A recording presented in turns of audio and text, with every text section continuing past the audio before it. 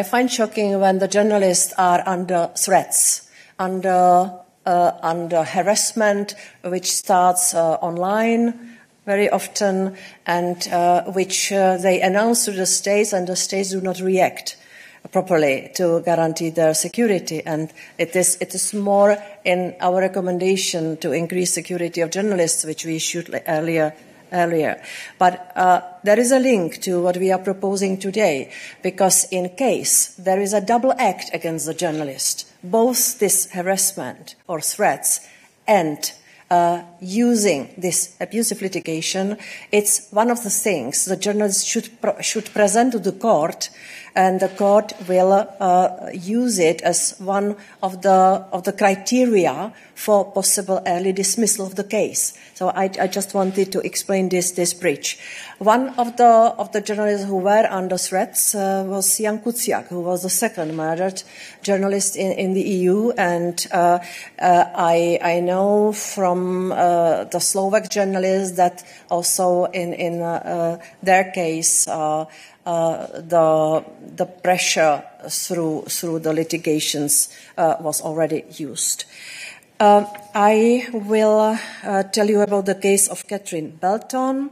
She is the author of best-selling Putin's People and target of several coordinated SLAPPs in the United Kingdom and abroad, also in Australia, including by Roman Abramovich. Her publisher ended up spending 1.5 million sterling in legal defense costs, and had the trial been lost, the costs would have likely exceeded 10 million. And here the issue, the aspect of money is important, because, as I said before, these litigations are normally started by powerful and wealthy people against those who obviously do not have such a financial buffer.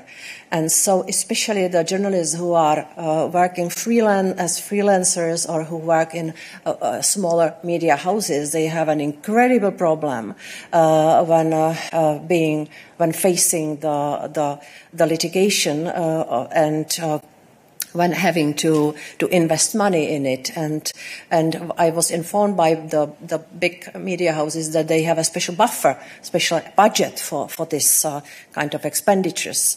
And so you have to recognize there is something wrong in the system. And then whenever we see such imbalanced relationship between the powerful and the weak ones, there normally should be the law which comes to help the weaker side. It's quite a tradition in the European Union. So here we see the case where Roman Abramovich is launching the process against the single journalist, and I think that this case is also quite telling.